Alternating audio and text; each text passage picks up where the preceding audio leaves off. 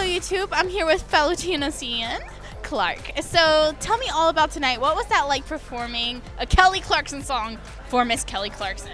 It was insane. I mean, it was horrifying, honestly, especially the mentoring session, you know, going in, it's just a piano and you and the Kelly Clarkson across the other side from the piano. There are no mics, there's no sound system, you're just singing for her.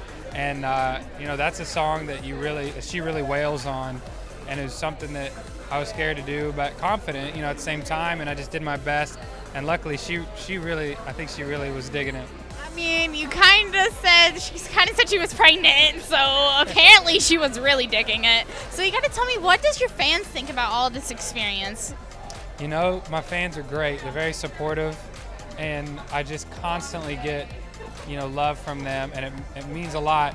And what I think, unfortunately, it is impossible for me to see everyone's tweets and stuff, and it's sad because I remember, I'm a huge fan of a lot of people, and I'll tweet them. And I remember back before this, I would tweet them, and then they wouldn't reply or favorite, and I'd be like, man, I guess they're not cool. I guess they think they're better than everybody, blah, blah, blah. And I think, but now that I'm here, I'm like, oh my gosh, I don't see most. I mean, even if I was on my phone at all times, I'd still miss some. I mean, and we're busy, you know what I'm saying? So, but the fans, I know they're there, and they mean so much to me, and they really help in the process. Speaking of like your favorite people and stuff, what is it like being mentored by Scott? Oh yeah, Scott's great.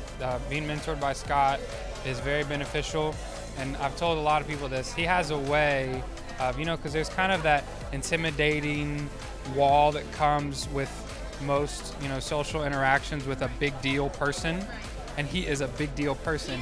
Huge deal. He has a way of breaking through that wall immediately, and you feel like you're just best friends.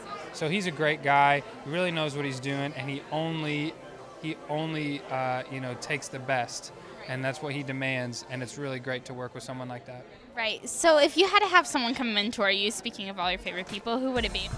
Oh gosh, that's such a difficult, so difficult question. Such a difficult question. You know, I think John Mayer. Yes, I'm ready for this collaboration. Let's do it. I'm a fan. Yeah, you know, he's someone I really, more than any other artist, I want to kind of pattern my career after him. He's someone who is just as much of an instrumentalist as he's a vocalist, and he's a writer. And he, you know, what genre is John Mayer? Rock, R&B, soul, country, folk. He's John Mayer. That's a genre. That's kind of what I want to do. Good music is undeniable, and anything that he puts his hands on is great music. Such a high quality of music that's someone I want to be, and I would love to just kind of pick his brain and musically just to kind of dissect his chords and what he thinks about, and that would be a dream come true. Hey, well, hey guys, maybe next week, because we know Clark is going to stick around. I mean, that's between us and a couple thousand people, but you know, he's going to stick around. So you guys should go vote for him, and we shall see you next week. Bye.